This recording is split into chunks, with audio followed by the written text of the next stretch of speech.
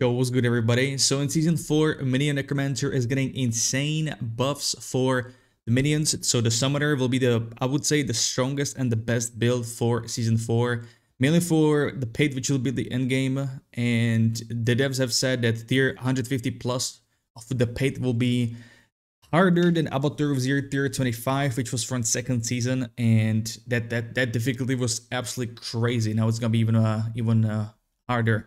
But anyways, this build has very high defensives on top of very high damage as well.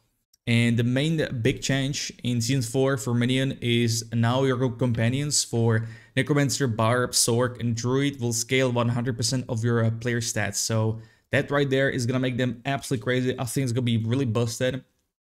So let's get straight into it. I'll show you in the patch notes. We got the companions here, scaling for 100% from your stats, so that's why any build for, well, minions is gonna be really crazy. So I got the planner here. I'm gonna go over the skills first. So first up, we got Reap. We don't really need basic skill.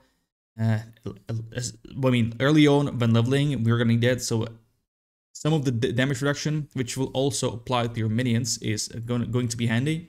We're gonna be using a Sever as our main ability as yourself as a player. So these are the skills. So here we have the skeletons, both mages and warriors, and if you have the max amount, you will just keep uptime on your priest to empower your minions for damage. You need to keep that in mind. There's a lot of people where they fail with minion builds, they were forgetting about this priest, but it does a lot, so keep that in mind. We got Golem. I went with Iron Golem here for the stun and Shockwave. If you go with Golem Mastery on Amulet, and Golem Mastery is exactly down here, it adds 25% for 1 point on top of Paragon board. It's gonna do a lot of damage, That's what was nerfed on PTR. You were able to get to plus 28 mastery to Golem, but even if you can have that only on Amulet, that's totally okay. Also, our source for Unstoppable. And then we got Army of the Dead. I tried to make this build to have as much cooldown reduction as possible. So we are running something like Blood Orbs reducing cooldown of your ultimate skills. Blood Orbs are spawned by consuming a corpse. And when we use Blood Mist, we proc Corpse Explosion, which is a corpse consuming. So one of my favorite skills on Necromancer, this provides an iframe, which means immunity frame. You're immune for 3 seconds. This is an amazing skill. Also heals you really crazy. And it will also leave a corpse behind on top of the corpse explosion here, which is actually right here. So yeah, it also reduces the cooldown of Blood Mist. So there is a lot of cooldown reduction on this character or on this class. There is this new crafting, so-called Tempering, and as you can see, I picked Blood Mist cooldown reduction wherever I could, and then just summoning damage. You should focus on this aspect or affix as the first one while leveling to pump everything into damage reduction. Sorry, into damage for summons for minions. And then we also have ultimate cooldown reduction here 3 times, so that's 30% if you can get the max roll.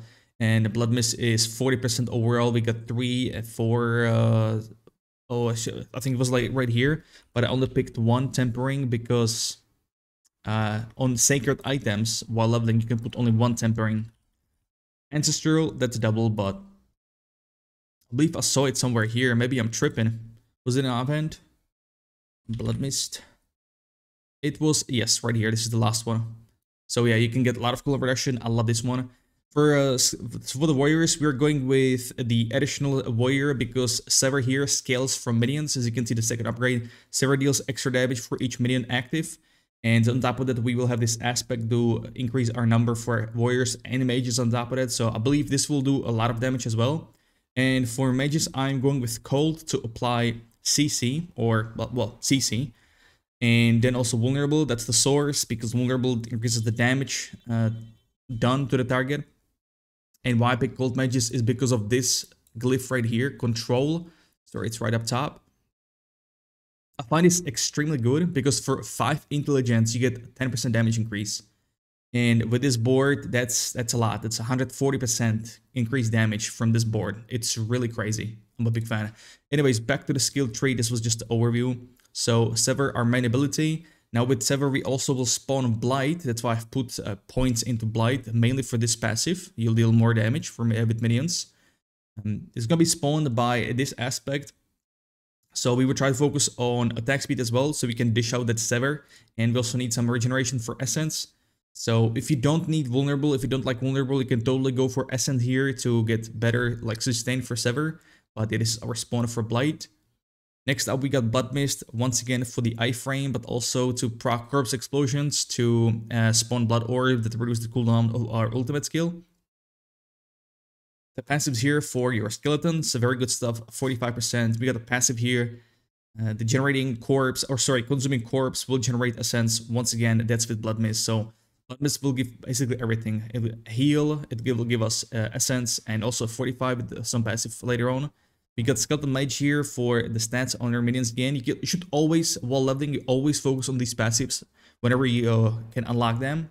Then I would go for the curse here, because not only the mobs will deal less damage to you. And now for endgame, we might be putting more points into it for more damage reduction, but for leveling, this is more than enough. This is a stun, but mainly this one. This is an insane amount of cooldown reduction on top of that. So this will proc like crazy, even though it's lucky hit. Lucky hit in general is not that high. But then we got movement speed for mobility. We kind of need mobility on Necromancer because we don't really have any gap closer. We got Death's Embrace. I really like this one. This is like a 2 stat in 1 node. Extra damage from Curse. Next up, we got movement speed. Once again, more mobility here. We're going to be spamming Darkness skills as in Sever and Blight. So we will have this proc very often. Necrotic Carapace right here as well. When you form a corpse, you will fortify yourself, right? So that's with Blood Mist, right? Blood Mist summons a corpse here. And every 1 second, so this is for 3 seconds, 3 corpses, amazing stuff. You can see where I'm going with this one. Inspiring Leader, they changed attack speed to crit chance even for minions. Now minions, these stats like these are dipping for minions, which means your minions will get 12% from you and then on top of 18%, which is really good.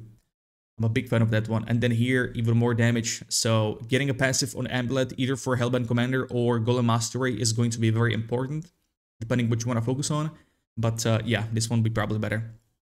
And since you need to play close to your minions, that's why I picked Blood Mist for the iframe, for just survivability.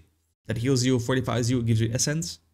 Army of the Dead, pretty self-explanatory with the aspect on top of that, but it also raises your warriors and skelly mages if you don't have any corpses around, which wouldn't be a problem with Blood Mist in our situation.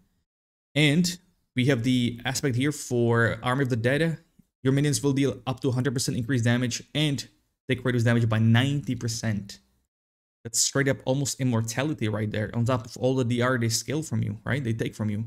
And then attack speed. Now, why I picked attack speed here, and also I picked attack speed on this weapon, is for one legendary node in Paragon. It's called Cult Leader. Minions deal increased damage for each 20% of attack speed. That is really crazy, right? That's 150% damage increase for 100% attack speed. That's really crazy. Of course, wild.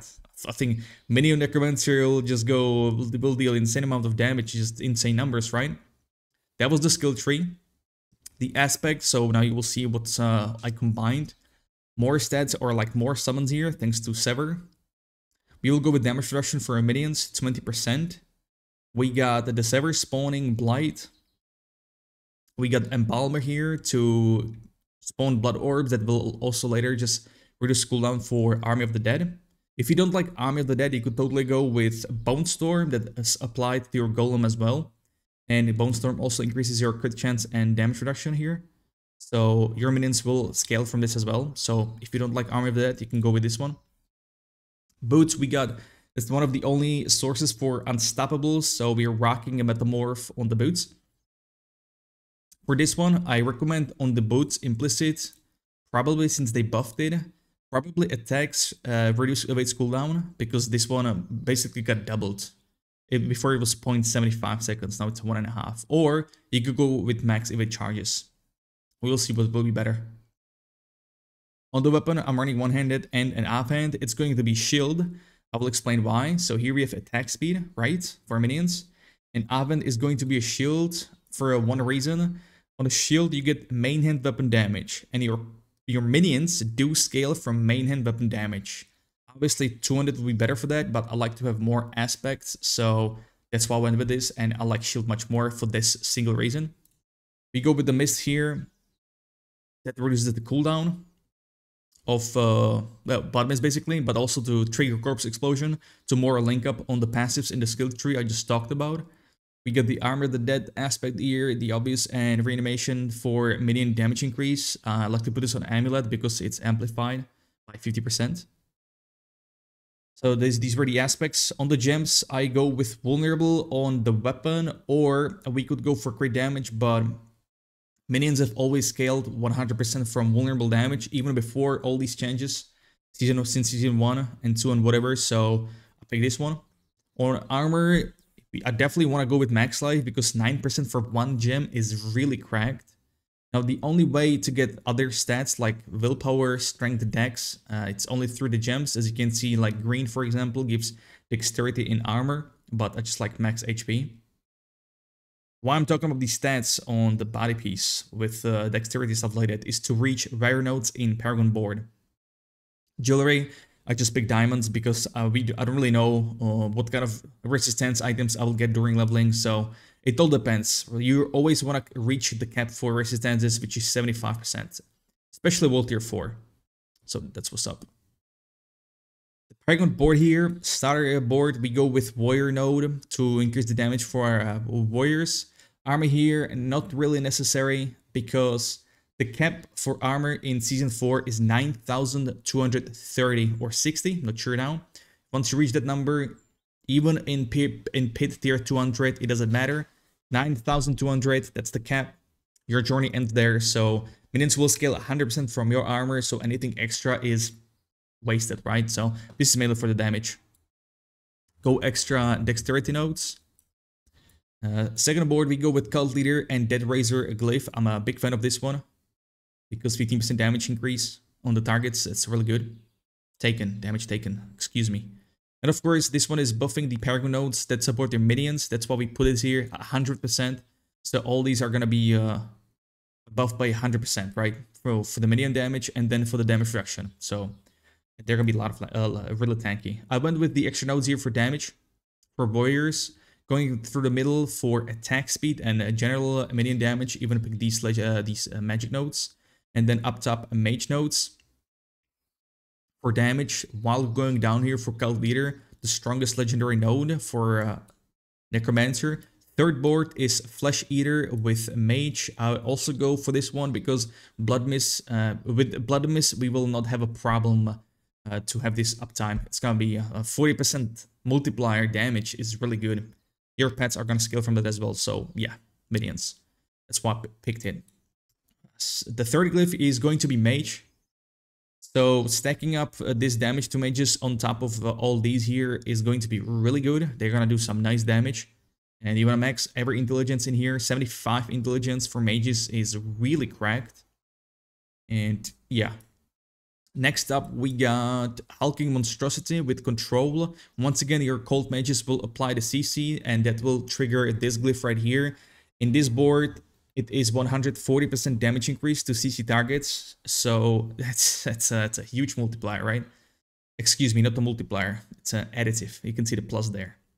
I also went for all nodes here for Golem, attack speed and damage. It's very high percent, very high number. Stacks really well with the glyph I'll show you later. And also the legendary here, Golem gets multiplier, max HP and damage. This is just insane. I'm shocked what Necromancer has, man. It's really crazy. Also, I really like one thing about boards for Necromancer. Everything is on the way for min-maxing. Like, look, you see here, right? We don't like strafe away for extra wasted points. It's all on the way, right?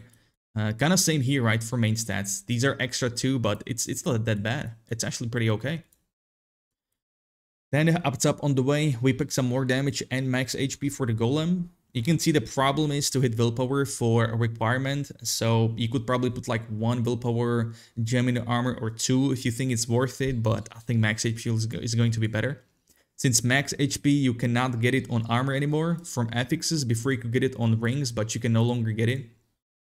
You can only get it on unique ring Mendel, so having max HP for yourself, which will basically scale for your minions, is going to be really good.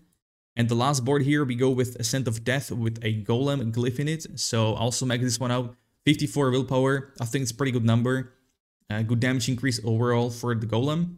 And we go some extra nodes here, even like the way for willpower. Pick some on the side for crit damage and damage to health enemies. Our crit is going to be pretty good, I think, especially for minions, because of this passive. It's really sick. And I also picked the legendary node here, which is either damage reduction or damage increase. So either way, it's still going to be great, right? I think it's gonna be, well, I'm not sure. We'll see how it acts, how it is. I think the DR should be active almost more times than the damage increase, which will be fine because I mean in pit, I'm pretty sure we're gonna need all that. And yeah, that was pretty much it. Once again, your rotation, you always need to have your Skeleton Priest from this one active, so that's every 8 seconds you need to press this ability. It's amazing buff for your minions, really crazy. And then try to spam also Blood Mist as much as possible to proc Blood Orbs in here, to have cooldown reduction for ultimate. So always try to use Blood Mist after you use ultimate here, and then just spam your life with Sever. Spam your life away with Sever that procs Blight from this aspect. I'm pretty sure I'll be rocking this build ASAP. I will try to min-max it for endgame as well. So yeah, that was pretty much it. I will also make a sorcerer build. I will work on that today before the season releases, and I also have barbarian, which you can which you can check right up top in the corner. And thank you very much for watching, everybody. I wish you good luck with the season. Until then, have a good one and peace.